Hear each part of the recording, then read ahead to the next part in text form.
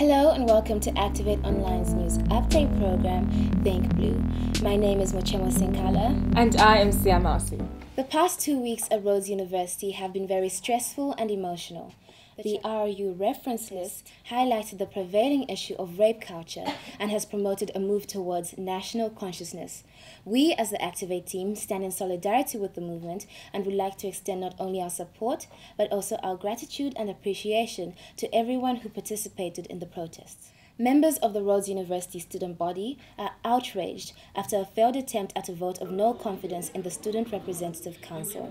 On Wednesday the 4th of May, members of the student body assembled at Eden Grove Red to express a growing dissatisfaction with the behavior and performance of some SRC members.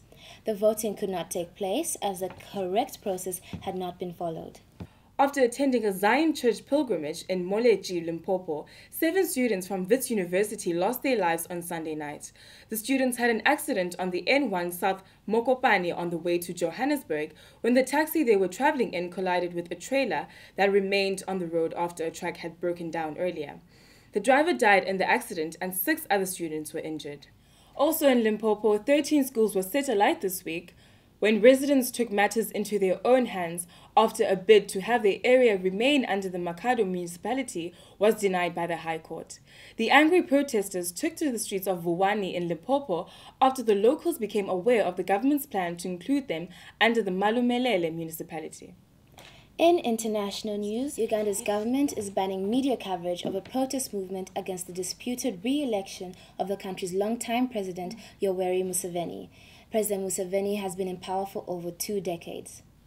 On Sunday, May 1st, upon attempting to commemorate International Workers' Day, some 650 workers were prevented from holding a meeting in Cairo by armed police forces.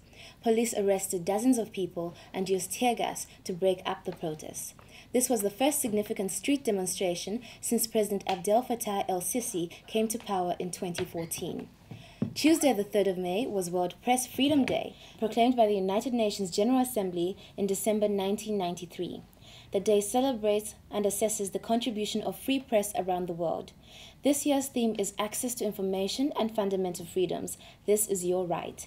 Freedom of press empowers and liberates people. That's all the news we have this week. Thank you for joining us. My name is Mochemo Sinkala. And I'm Siamasi. And we hope you join us next time for more news updates. And remember, think Activate, Think Blue.